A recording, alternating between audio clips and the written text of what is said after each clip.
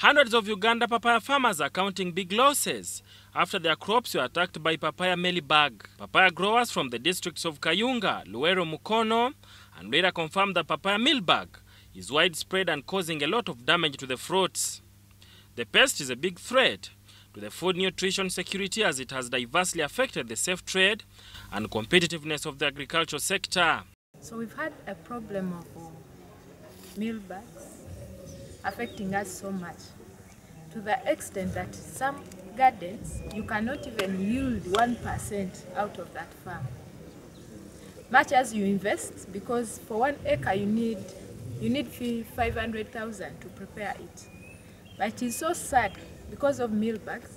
You can end up, if it affects you at a very early stage, you can get 0%.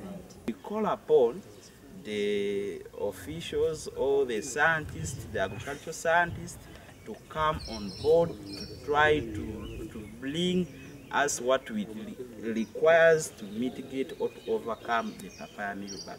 We are really there crying. Papaya has been a crop which can make a farmer to revamp from low earning status to at least middle earning status. The farmers attested that the pest has caused massive yield losses in terms of quality and quantity of products, resulting in food financial losses. So this is a very, very, very good plant that you are expecting to get weekly harvest. Okay. Let's say that you are selling one pop at 500. So you are expecting some 500,000 shillings. But per now, if you are very lucky, you can get 50,000 instead of 500,000. The production quantity harvest has reduced. You can find that now it's difficult to get even 700 pawpaws from 1 acre a week. That is due to the enlarging outbreak of papaya mealybug. Papaya mealybug, it is, we farmers, we can say it's a pest, but it has gone beyond the normal know-how of a pest, because we the farmers, we know that if it's a pest, it can be overgone by a pesticide or a chemical. But we have tried chemicals week by week. Agricultural researchers said the management of papaya mealybug is a matter of vital importance and concern to farmers, as there is likelihood that the pest will spread to other areas beyond the current location. Why we have come out now is to encourage farmers who have seen the same problem to come out and inform us so that we can intervene and support wherever possible. Through our extension work, this is the engagement we are having with our people so that they go back and teach the farmers what to do on a farm. The Director Crop Protection Ministry of Agriculture, Animal Industry and Fisheries, Dr. Stephen Tibeijuka Byantwala, says focus is on resistance and mechanism that prevent or limit post-infection in the plants. We have worked with the international scientists, gone to other labs in the UK, gone to other labs in Kenya, and confirmed that the pests we have are not the usual mealybugs that we have been having on our crops.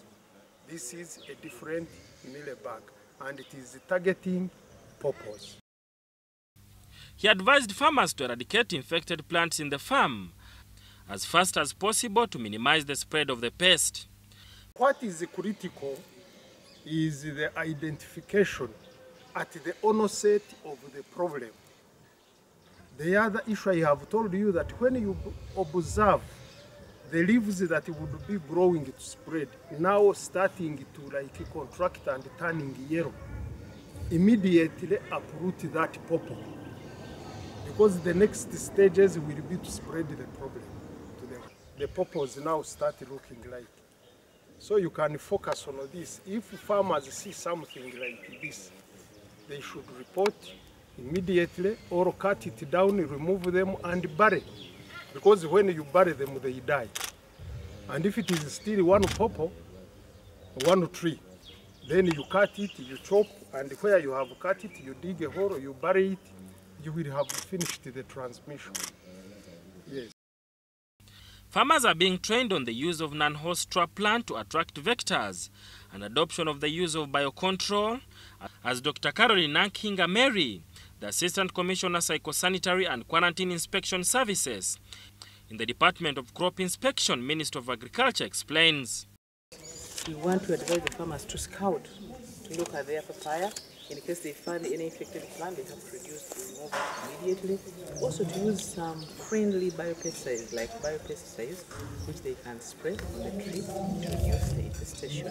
However, we have also found that apart from the papaya mealybug, the papaya is faced by viral infections, by bacterial infection, and so many other things, which is seeming to be transmitted through seeds.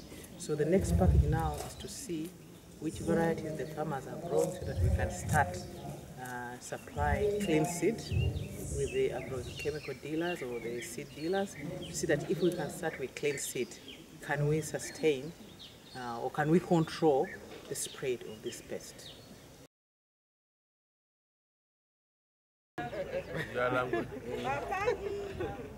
Okay, thank you. I think that's enough.